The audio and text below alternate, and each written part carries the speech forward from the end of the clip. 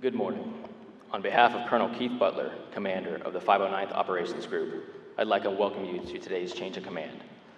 My name is Senior Airman Rutledge, and I will be the narrator for this ceremony, where Lieutenant Colonel Robert Schonenberg will relinquish command of the 393rd Bomb Squadron to Lieutenant Colonel Christopher Conan. The change of command ceremony is based on military history dating back to the 18th century. During this time, organizational flags were developed with color arrangements and symbols unique to each particular unit. To this flag and its commander, the soldier of the unit would dedicate their loyalty and trust. When assuming command, the new commander accepts the organizational flag. This gesture is accomplished in front of the unit, so all can see and witness their new leader assuming command. This symbolic tradition has survived throughout military history. To ensure our distancing guidelines are maintained, we will forego this particular tradition today. Our goal today is to continue the change of command tradition while recognizing the constraints of the world we are currently living in. We are grateful to Lieutenant Colonel Schonenberg for his hard work and accomplishments in commanding the 393rd Bomb Squadron, and we hope this ceremony will provide a sense of closure while acknowledging the transition of Lieutenant Colonel Conan as the new 393rd Bomb Squadron commander. To help recognize the importance of this ceremony, we are joined today by a number of special and distinguished guests. The presiding official spouse, Mrs. Diane Butler.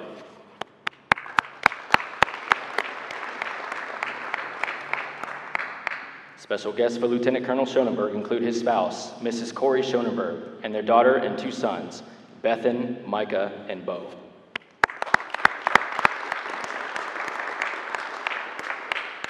Special guests for Lieutenant Colonel Conan include his spouse, Mrs. Lizzie Conan, and their two daughters, Juliet and Violet.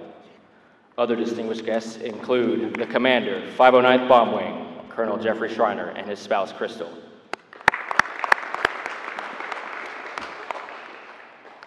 The vice commander of the 131st Bomb Wing, Colonel Matthew Calhoun. The command chief of the 509th Bomb Wing, Chief Master Sergeant Katie McCool.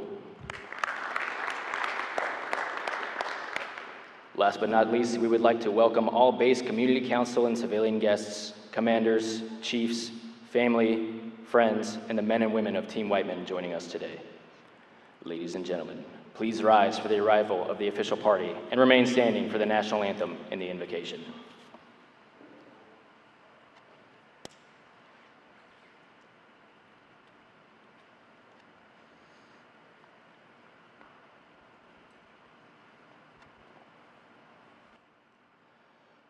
Oh, say, can you see by the dawn's early light what so proudly we hailed at the twilight's last gleaming, whose broad stripes and bright stars through the perilous fight o'er the ramparts we watched were so gallantly streaming, and the rockets' red glare, the bombs bursting in air, gave proof through the night that our flag was still there. Oh, say, does that star-spangled banner yet wave o'er the land of the free and the home of the brave?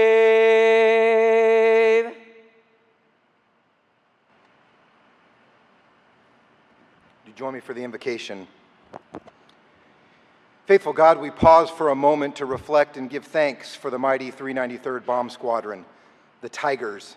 Their legacy as pioneers and protectors, beginning with the B-29, B-17, FB-111, and now the B-2 Spirit, is a legacy of strength, character, commitment, and lethality.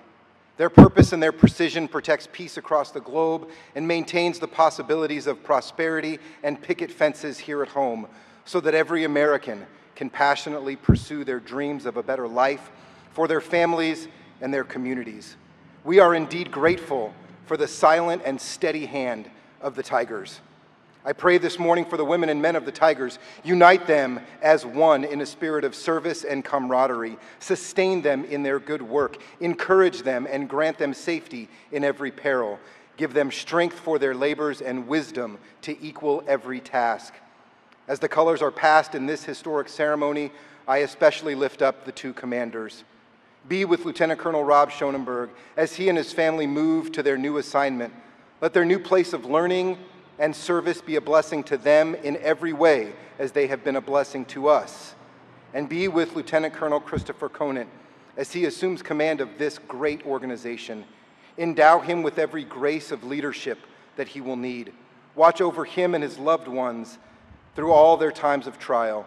Grant him and his airmen success in every good endeavor so that their mission might be accomplished and every member of the team might find satisfaction in the important work that they are doing on behalf of their nation and their neighbors. Amen.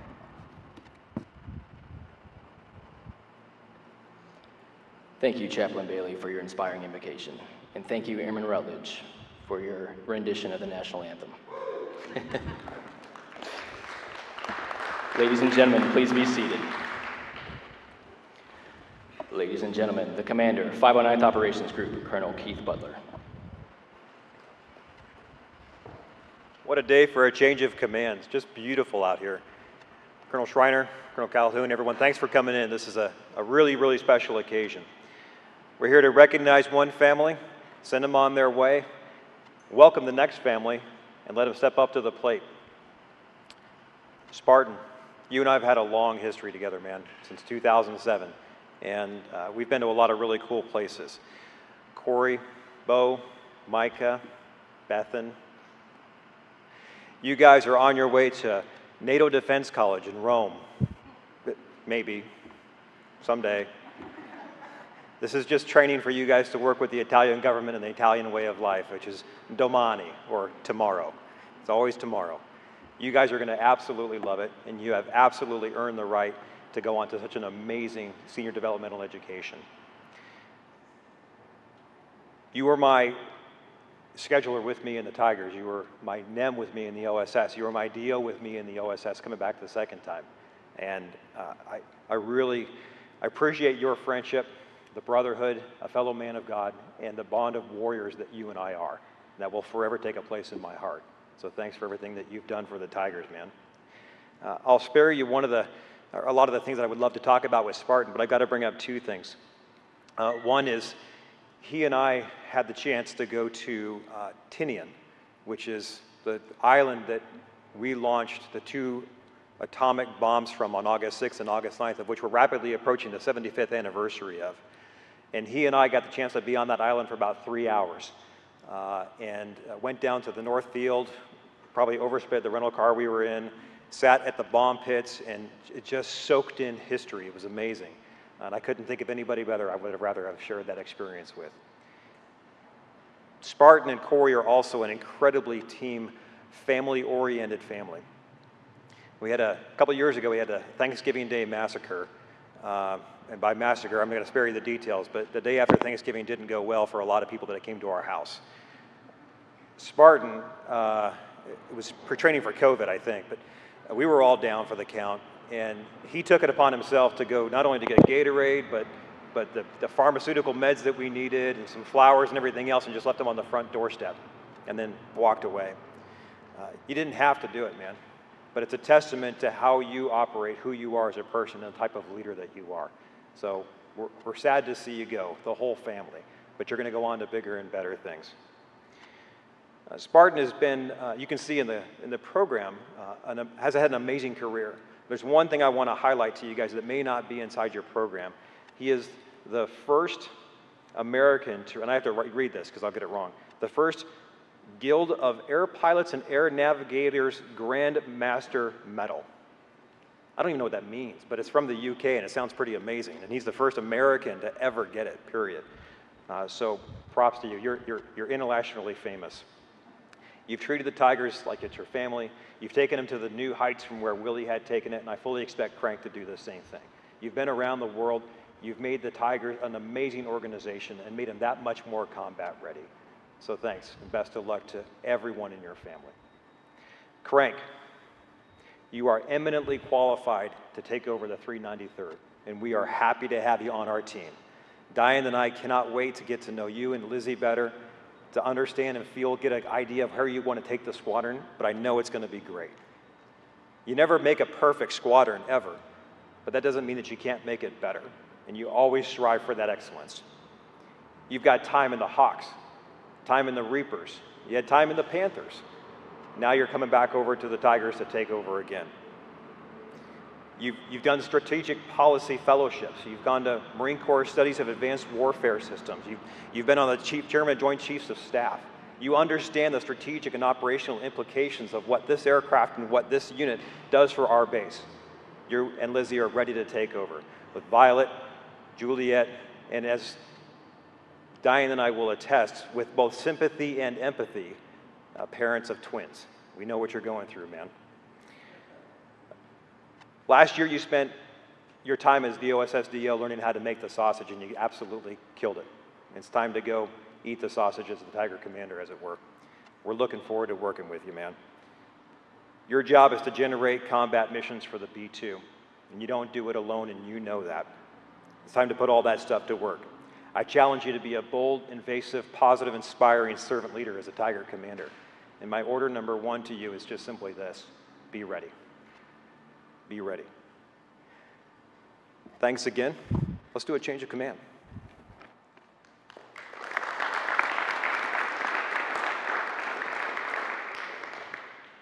Thank you, Colonel Butler. Ladies and gentlemen, please rise as Lieutenant Colonel Schoenberg receives the Meritorious Service Medal. Due to social distancing guidelines, we will not be physically pinning on the medal today. Attention to orders. To all who shall see these presents, greetings. This is to certify that the President of the United States of America, authorized by Executive Order 16 January 1969, has awarded the Meritorious Service Medal, 1st Oak Leaf Cluster, to Lieutenant Colonel Robert N. Schoenberg for meritorious service 4 January 2019 to 10 July 2020.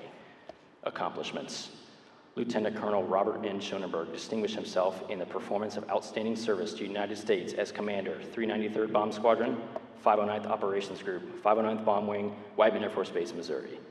As the commander of the only combat B-2 squadron in the world, Colonel Schoenberg took the Tigers to unprecedented heights in both the nuclear and conventional missions. His exceptional leadership directed his squadron through 3 nuclear generations, including the first B-2 off-station nuclear generation and a flawless, zero-deficiency nuclear surety inspection. Additionally, Colonel Schoenberg executed 6 nuclear weapon systems evaluations to include the largest test in B-2 history and 3 nuclear weapons tests that lethally demonstrated B-6112 next-generation capabilities. As a deployed commander of the Bomber Task Force missions to United States, Indo-Pacific, and European commands, he expertly led 469 airmen in the production and execution of 76 B-2s at an unprecedented 104% maintenance effectiveness rate. Furthermore, Colonel Schoenberg's efforts resulted in the first ever B-2 hot pit refuelings in Iceland and lodges, and integration sorties with low observable platforms, including the F-22 and Royal Air Force F-35s. Finally, he expertly led 18 B-2 aircraft during night 1 of 2 no-fail SecDef level exercises, partnering with 350 joint aircraft and achieving 100% of the combatant commander's deterrence objectives. The singularly distinctive accomplishments of Colonel Schoenberg reflect great credit upon himself and the United States Air Force. Ladies and gentlemen, please be seated.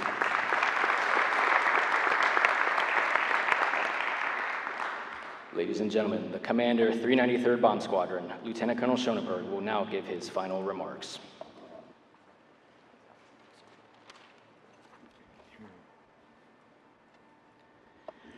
Good morning. Thanks everyone for coming out. I know it's hot, social distancing, everything else. Let me start off by saying thanks to our distinguished visitors, to our wing leadership, Colonel Schreiner, Chief McCool, group commanders making it out, fellow squadron commanders, chiefs, first sergeants, and everyone else being here. You learn pretty early on in command that you can't actually accomplish much by yourself. And to that end, I owe a lot of thanks to a lot of people that I will start going through now, so bear with me.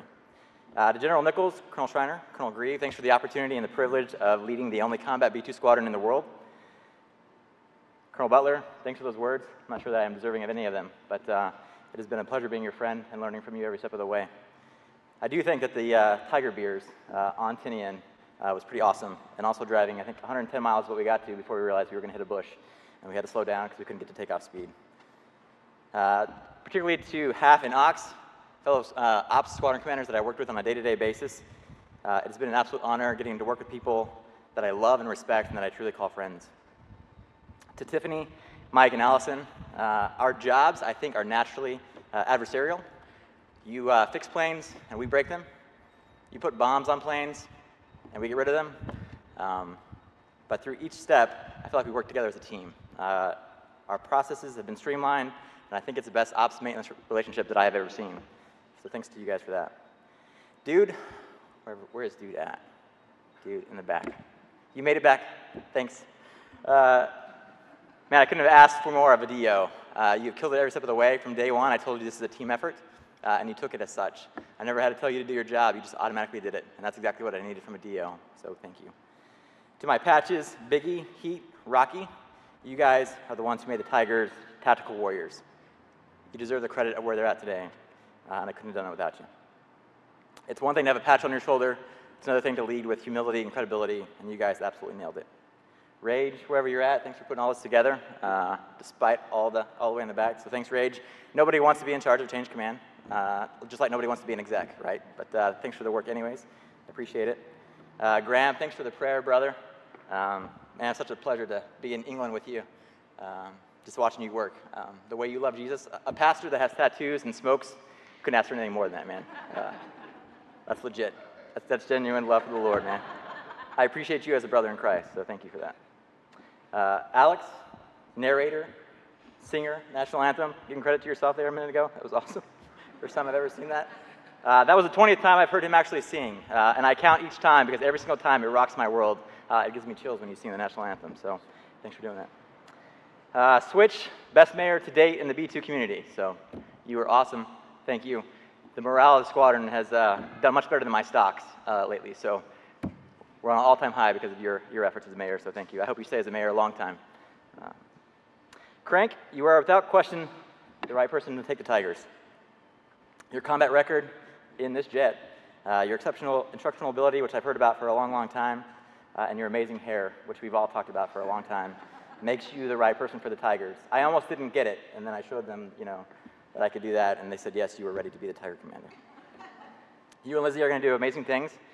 Corey and I are so excited for you guys and your family and all the experiences you're going to have over the next few years. It will be hard at times, but you're going to look back and think this is the best time of your life, because it absolutely is. To my exceptionally beautiful wife, Dr. Corey Shanaburn. You didn't sign up for this, right? You've taken on roles and responsibilities you never volunteered for, but you did it. And you did it, as you do with all things, with grace and with style, and you love the Tiger family as your own. I couldn't have done it without you, so thank you. To Bo, Micah, and Bethan, videotaping this, thanks for putting up with me all the times that I had to stop wrestling, reading, playing Pokemon with you so I could answer a phone, solve a problem. I promise that over the next many weeks and years that I will be relentless in tickling you and playing with you and loving you and beating you at Pokemon as best I can. To my parents and in-laws who continually travel across the country to help us out whenever we ask or whatever we ask, our little family is forever grateful for the sacrificial way that you love us, and it's made me who I am today, so thank you. All right, the speech. Hopefully I'll keep this quick. I'm a man of history, hence my name, Spartan, right? The great Roman general, Vegetus, is credited with a quote that has been repeated throughout the years, and it's so powerful that many squadrons and organizations have adopted it. He said, if you want peace, prepare for war. The idea that if I impress upon these guys, this team, that they could train harder, they could overcome and adapt to any threat, that they were ready for any fight, that more than likely the battle itself was already won. before it even started. And to that end, there is no doubt in my mind that this group of Tigers sitting in the back there is the most lethal pilots to have ever worn our sacred patch. Leading you has been the honor of a lifetime. Crank, I give you the best of the best. They are ready to fight. And I know that in your tenure that they will only become more combat ready. It gives me great joy to know that the Tigers will not only be in good hands, but in better hands. My prayer for you and for the Tigers will continue to be for peace. But should there be a day that that is no longer an option, I rest assured that you will fight like the warriors I know you to be. Nuke 'em. Thank you.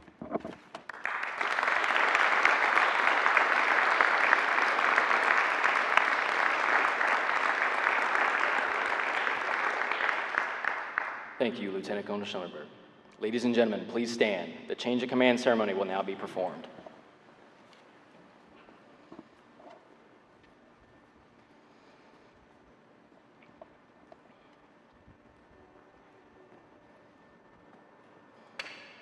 Publish the orders.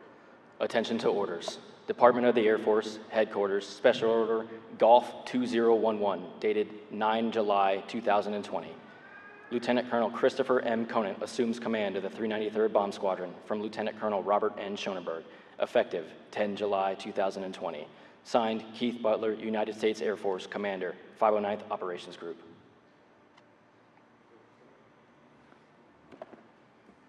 Sir, I relinquish command.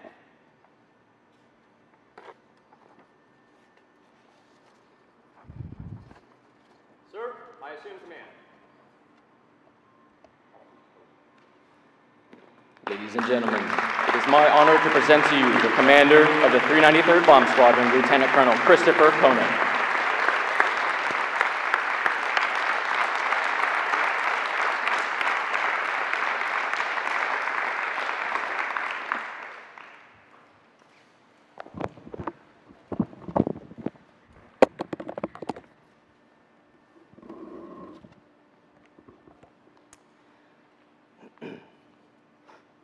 On January 2nd, 1946, 8 months before the Air Force was even a thing, then Lieutenant General Vandenberg wrote a memo to General Spaatz, and I want to read it to you. He was outlining what his commander's intent would be for the 1st Atomic Unit. Quote, "This group would have the most proficient aircrew, the most proficient mechanics, receive the latest aircraft and equipment, maintain constant readiness, and be able to deploy in a short notice to be in wartime operations in a matter of days," end quote. Ladies and gentlemen, not much has changed, and yet much has indeed changed. First, Mrs. Schreiner, Colonel Schreiner, Chief McCool, Colonel Calhoun, Evil, fellow group commanders, squadron commanders. Thank you all for being here. Chaplain Bailey, wherever you went, thank you, brother. All the honored guests listening, thanks for listening if you are. Tiffany, thanks for the use of the hangar. And just thank you to everybody who made this event possible. To my incredible family, my wife Elizabeth, my kids, parents, personal friends and mentors, saying thank you often isn't really adequate in times like this to really describe the sacrifices you made over the years and the love that you've shown. So I just hope that my actions will speak louder than my words, and I'll ask for the continued love and support for the Tigers as we go forth and conquer. Colonel Butler, sir, thank you for this once-in-a-lifetime opportunity. Colonel Schoenberg, thank you for carrying the guide on high, and thank you for your mentorship in this very unique and challenging time of transition. Colonel Whittla and Jean, thank you so much. The last year of learning, watching your command presence, your team as a family, and you guys leading the Hawks. I couldn't have had a better example to lead into my first command. But today is not about me at all. It's not about me or about Spartan. It's really about all of us. And so with that in mind, I just have 2 points I want to share as I set the tone for what will be my command. I believe these 2 themes are key, and you'll see they'll tie into what Spartan has already said to carry on the culture. But they'll be key as we kind of go forth into this very unknown future that we're living in today. At ceremonies such as these, retirement ceremonies, promotions, change of commands, it's often important to pause and just to slow down for a second before we have to step over to a assumption of alert brief and continue the fight. Because we need to remember the responsibility we all have to our nation. It's a sobering and empowering responsibility. While we all come from different backgrounds, we all join the military for different reasons, we're all very powerfully united together by service and sacrifice. It really is a grand honor to sign up and protect the Constitution of the United States, and if required, to lay down your life in a continual fight against tyranny. Our country was born of that sacrifice. 244 years ago, the Battle of Concord began with, quote, "the shot heard around the world." Well, as Colonel Butler alluded to a minute ago, 75 years ago next month, there was a detonation heard around the world that decisively contributed to the end of the Second Terrible World War and simultaneously ushered in a whole new era of both peace and war. So what do these two events have in common? Well, fundamentally, they were conducted to protect liberty, but also they were events that were executed by people using technology. What became known then as the spirit of 1776 was with the Enola Gay and still lives today in the B-2 spirit. To paraphrase Abraham Lincoln, one of my most powerful quotes, we live in an age where the blood of free men and women may be sacrificed upon the altar of freedom. So ultimately, regardless really of whether you wear a uniform or not, we all, as families, friends, loved ones, citizens, are part of that heritage of sacrifice. You all serve. So like I said, today's not about me. Now to the members of the 393rd Bomb Squadron, make no mistake, our service and our sacrifice is unique because we are in the profession of arms. This means simply, as I define it, that you are warfighters. Why? Because General Sherman eloquently said, quote, and it ties into what Spartan said a minute ago, "The legitimate object of war is a more perfect peace." So how do we ensure that peace?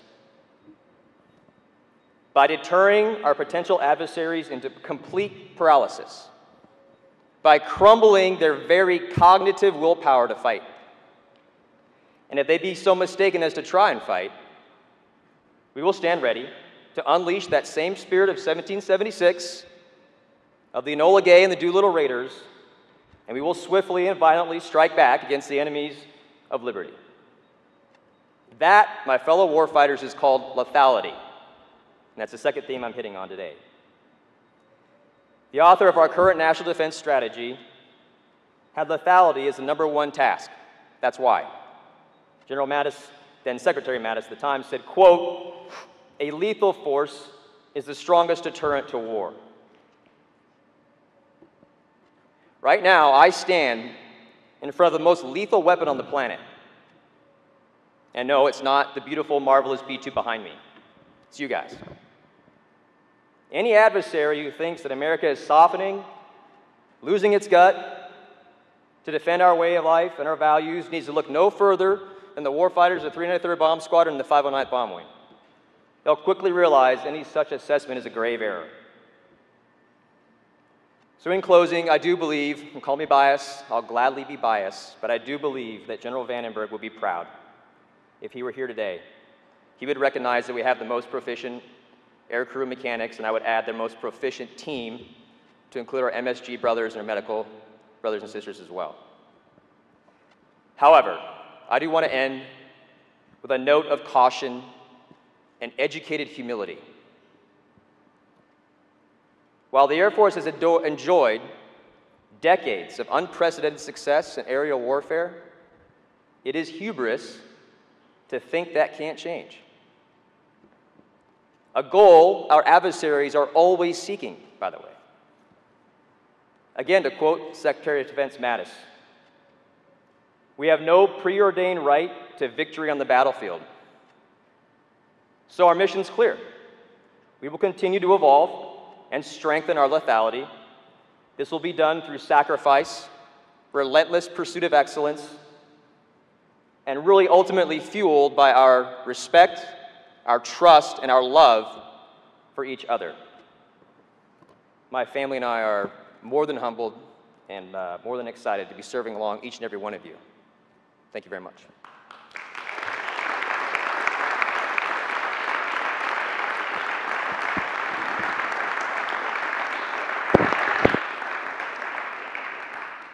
Thank you, Lieutenant Colonel Conant. To Lieutenant Colonel Schoenberg, the men and women of the 393rd Bomb Squadron are proud to have served with you and extend their best wishes to you and your family for your continued success. They also welcome Lieutenant Colonel Conant to the 393rd Bomb Squadron family and look forward to continued mission success. Ladies and gentlemen, this concludes today's ceremony. On behalf of our commanders and their families, thank you for joining.